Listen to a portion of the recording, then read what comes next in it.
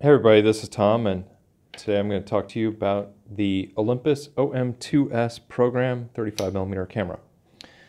It is right here. It comes with a 50mm f1.8 lens. Olympus is a little different. They have their shutter speeds down here, and then the apertures are here, and you can focus like that.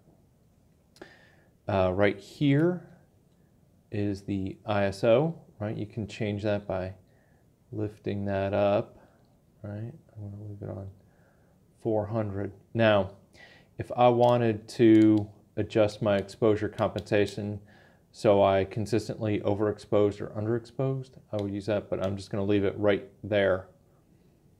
Another unique thing about this camera is this R button. When I get done taking a roll of pictures, I'll push that. Here's the shutter release.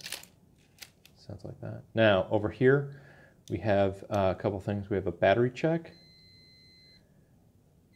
So it tells you that the battery is good. You want to leave it, you want to put the camera in manual spot, okay? Now, how do we load film? We can pull up on the film rewind, and you will see that there's a slot right there for where the film goes. So I've got my roll of film. This is an old roll of film. I'm going to use this kind of longer part down. Put that in just like that, and I'm going to pull this over and tuck that in right there, and then I'm going to take a picture, and I'll advance it, take a picture, and I'll advance it. And that's looking good. I can close it. And now I want to take a few more pictures. Okay, so now you can sort of see that it's on 1. So this is a little stiff here on the, it's going to take just a little getting used to, but once you get the hang of it, it makes a lot of sense. There are 2 notches here, so when you hold the camera like this, you're able to turn those and then easily go up there to adjust your apertures, focus. So you take pictures.